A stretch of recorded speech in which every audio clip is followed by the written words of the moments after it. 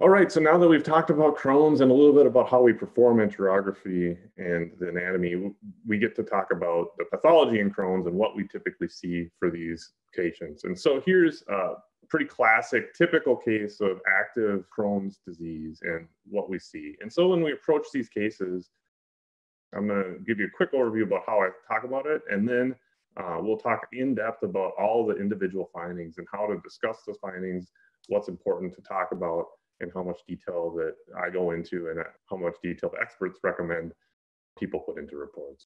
And so here's a case of Crohn's with active terminal ileal and cecal disease.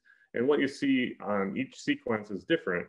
So for our T2 sequence, what we see is that the wall is thickened.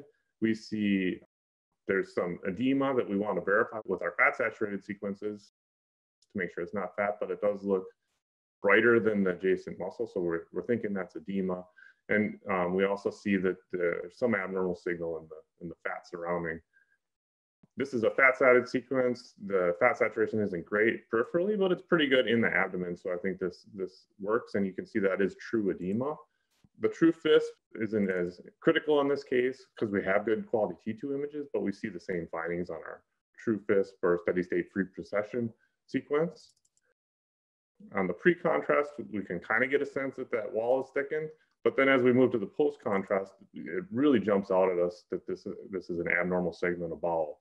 So we see a lot of inflammation extending up into the ascending colon, down through the TI into that distal ileum. And so that hyperenhancement on the early phase tells us that this looks to be pretty active inflammatory changes. When we look at our axial sequences, we see the same findings.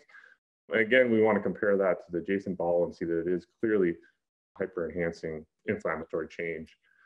And so that's the general findings that we see that make up the classic hallmarks of identifying Crohn's disease. But once we've identified the disease, we do want to talk in pretty good detail about the different findings, because each finding that we see can have different implications for whether it's a chronic disease, and can have implications for how severe the disease is and what kind of management is needed.